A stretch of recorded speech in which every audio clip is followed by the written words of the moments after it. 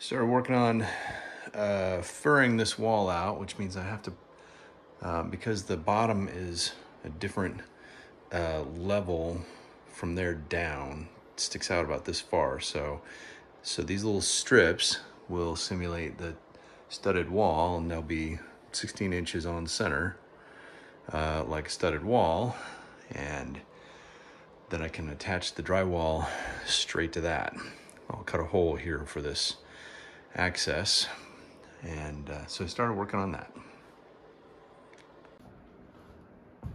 We've had this stack of drywall here for quite a while actually, and now I'm slowly putting it in upstairs, but I wanted to just take a moment to make note of that. That's I think that was 12 sheets of drywall, and I'll be finishing them up and putting that all upstairs by the end of today. There it is. I did. That pile of drywall is all gone. Little scraps I've moved upstairs, but I installed that pile. Now I can move on to the next part of the project, taping and mudding. Here's the update with the drywall. Got it all in here. I need to sand and smooth it. I've got the hallway mudded and taped, needs to be sanded, right? Okay.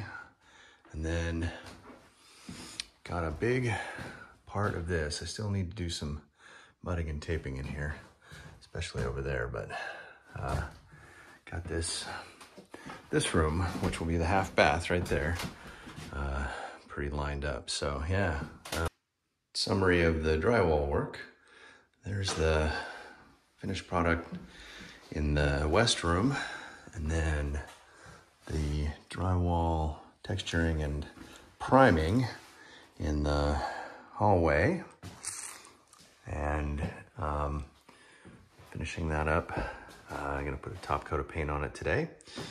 The east room I'm leaving unfinished at this point. I'm gonna come back to it because right now our priority needs to be this living space, and getting carpet in the hallway tomorrow, and an electrician coming to put light fixtures in today, and outlets, you know, places like that.